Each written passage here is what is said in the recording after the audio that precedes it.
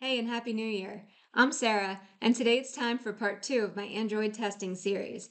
In this video, I'll go over how to create shared test modules and also how to use JUnit 5 and Turbine to test ViewModels, Datastore Preferences, and flows.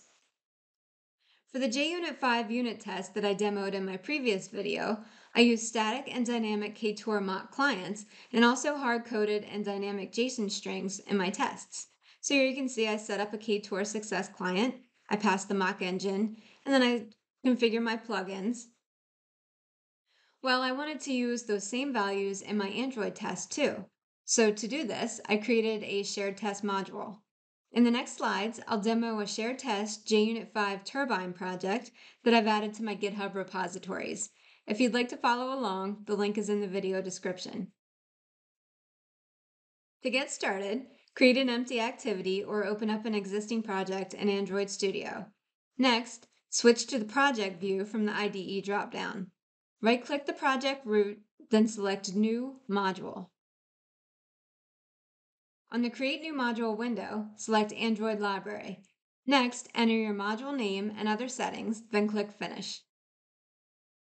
Now, in your project, you'll see the new Shared Test module. Switch back to Android view. Here you can easily navigate to both your main app and the Shared Test module. All of your build.gradle files will be under Gradle scripts, labeled with the corresponding project or module. If you check out your project's settings.gradle file, you'll notice the includes for app and shared test.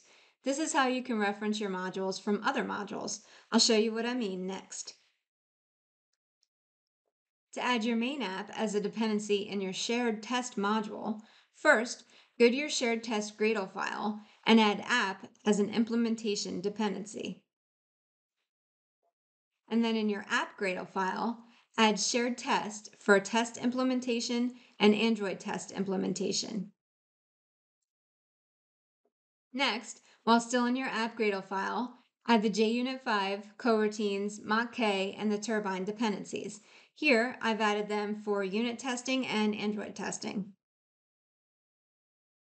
Before we can start running tests, we still have a few more things to set up. In your project Gradle file, add the JUnit 5 plugin.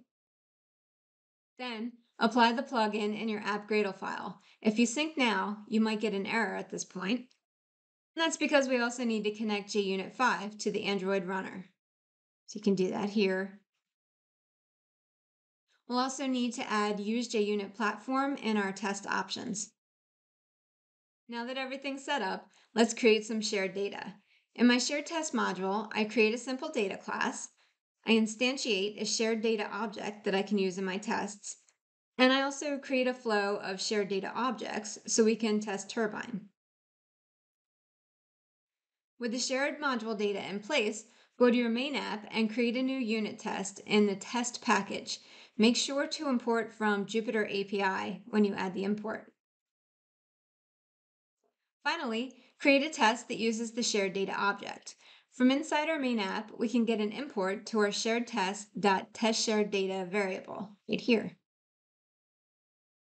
We can do the same thing for our Android test too. Here, I've also added a test that uses Turbine to test our flow. Now you should be able to use the data from the shared test module in both your Android and unit tests. Before I get into the code changes and new Android tests for my City app, I just wanted to go over one more thing in my project setup. When I was writing my test, I got a MockK IO error due to a missing SO file that looks like this. So you might see something regarding the JVMTI agent not found. I was able to fix it by adding Use Legacy Packaging in my apps Gradle file. I've included an issue link for more information, and after that fix, I was good to go. Once I had the shared test module in place for my City app, I still wasn't ready to start coding my Android test yet. Next, I'll go over a few things that needed refactoring and some issues that I faced while writing my tests. In my ViewModel scope.launch calls to my KTOR API, I use dispatchers.io. But for my Android test, I need this test to run on the test dispatcher instead. So the first thing I needed to do was inject a dispatcher into my home view model. And then for help, I added a dispatchers provides function to easily provide the dispatchers.io. Then, back in my view model, I just replaced the hard-coded dispatcher with my injected one. So ViewModel scope.launch and then the injected dispatcher here. And I did the same for my user repository too. This one has a flow and it flows on the IO dispatcher, or in this case, the injected dispatcher. And now back to my view model. When I started testing, I found some bugs. So here's the old code. When I combined my flows, the logic to load apps with API keys was actually running twice. It was running once when the current user flow updated, and again when the apps updated. To fix it, now I just get the apps when the current user flow changes. Now it only makes the API call once when the view model loads, and just like that, testing improved my user experience.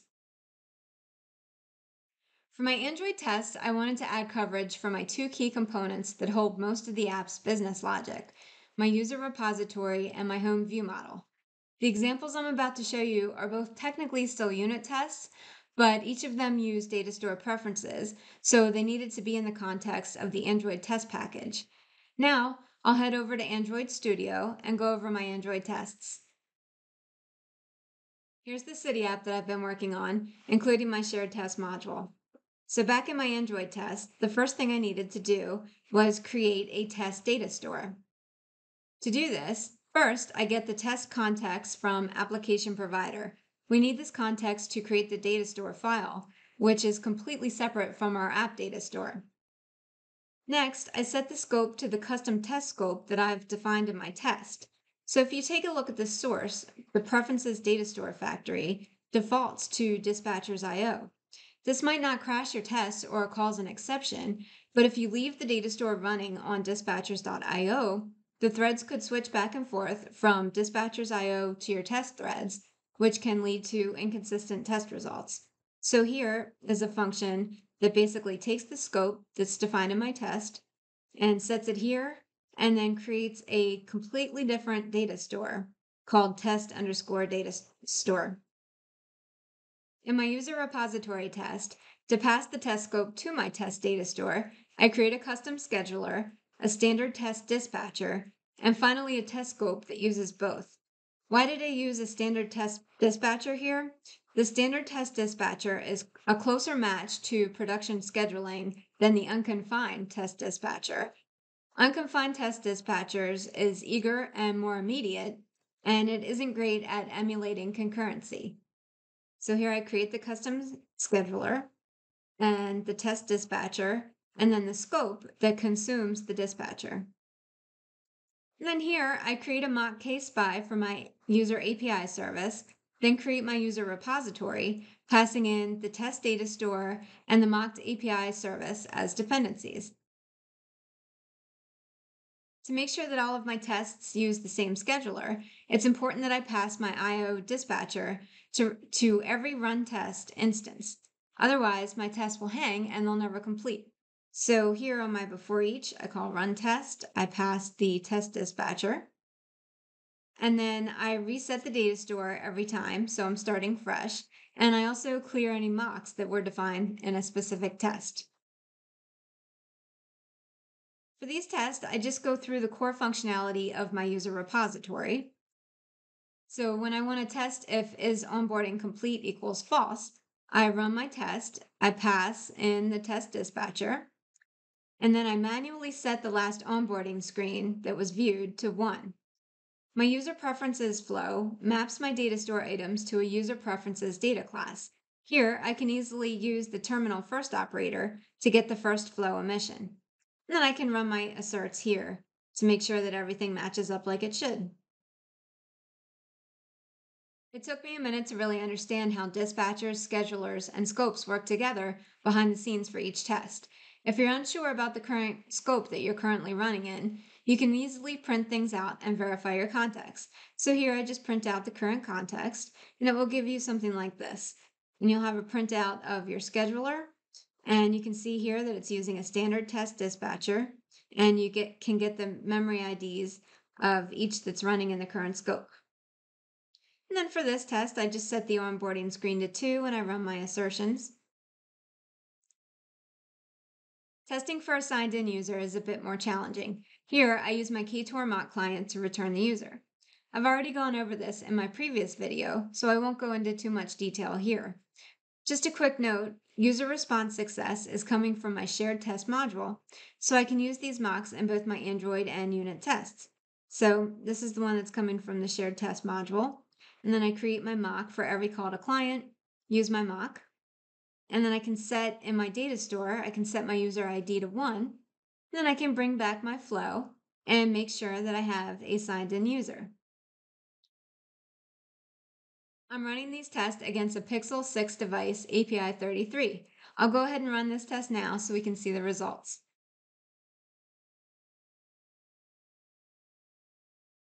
And here we have our successful test, and everything worked out great. But you all know me, I couldn't stop there. I was curious to check out other ways that I could run tests on my user repository too. So here, my initial setup is the same. But this time, I set dispatcher's main to my test dispatcher. With this, I don't need to pass IO dispatcher to every test. It's really convenient, but is it technically right? So in my before all, I set main to my test dispatcher, and then I clear it after all. This approach works because when you call set main, every standard test dispatcher that's created afterwards in my run tests will automatically use the scheduler from the main dispatcher. But if you check out the Google Docs, it doesn't really seem like this is the best approach for my Android test. Here's the link if you want to check it out. Setting main seems like it's really only for replacing the Android UI thread, and to quote the Google Docs note, you should not replace the main dispatcher in instrumented tests where the real UI thread is available. So after reading this, I was a little bit hesitant, and I decided to go for the first approach that I demonstrated a few seconds ago, which is manually setting the dispatcher for each test. But here, as you can see, by doing this, I can just call run test without passing anything. And it works great too. And finally, I had to try one more thing. So here I pass an unconfined test dispatcher to the data store. And using this approach, my tests don't hang. I don't have to pass the IO dispatcher that I've defined for every test, and I don't need to call set main. This is because unconfined test dispatcher is eager, and it runs my coroutines with a more synchronous, immediate approach, like run blocking test would. So here I create the custom scheduler, and then I use unconfined test dispatcher instead of standard. And then everything else is the same. I set everything up. And as you can see, I don't have to, well, actually, I ran a little experiment. So in the before each above, I pass in my IO dispatcher and write it out to the console.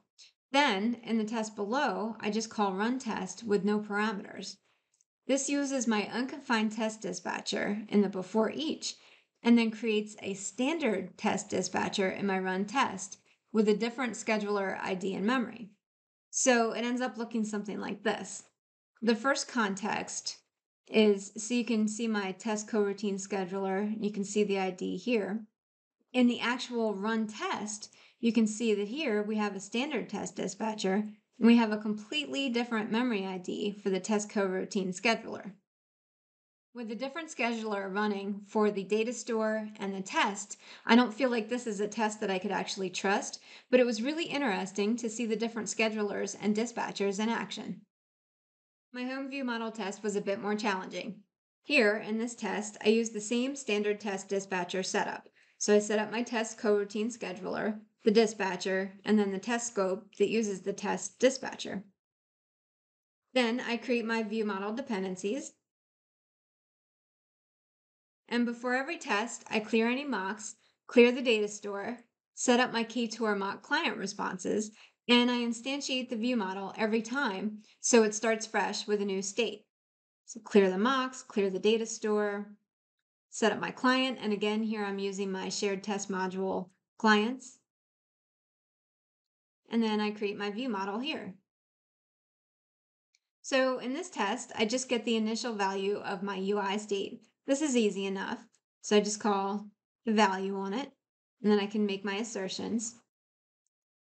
But testing the UI state flow is much more challenging. This flow uses state in, which is a hot flow that never completes. For this, I use Turbine to await my key emissions. So here I start my test and I pass my test dispatcher. I set my user repository to 1, so I have a valid user ID. And then I actually start the Turbine test and I wait for my initial state. And here I declare everything in a variable so I can easily access it and have a typed way to reference what I'm waiting for. And next, I wait for the signed in user to populate, which is here. And at this point, I can actually run my first assertion and make sure that I actually get back a signed user.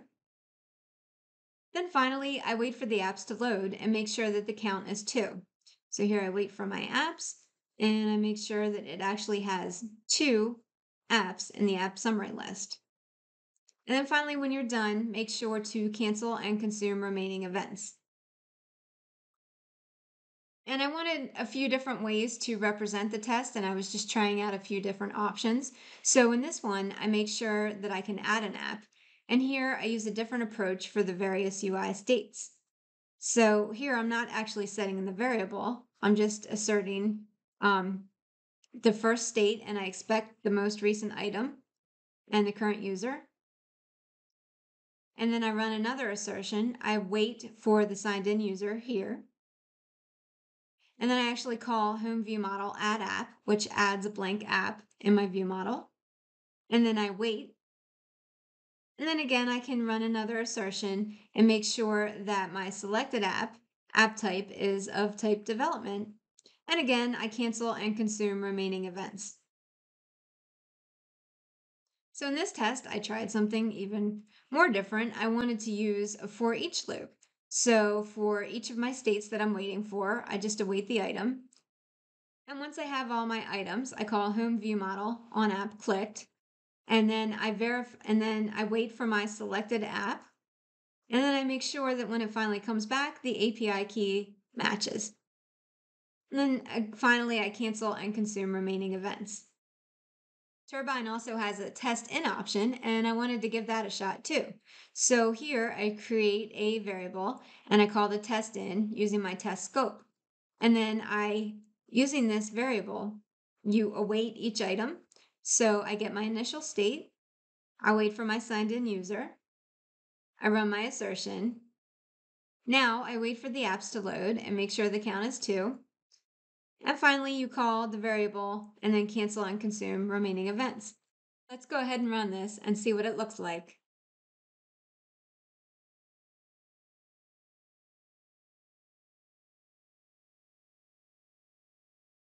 So here are my tests. Everything worked out great. And as you can see, on the more complex tests, it prints out all of my API calls, my mock API calls, and you can see it prints out the JSON for getting the user. And then I can see the JSON for actually getting the apps. So that's pretty cool. So that's pretty much it for my Android test. Thanks for watching.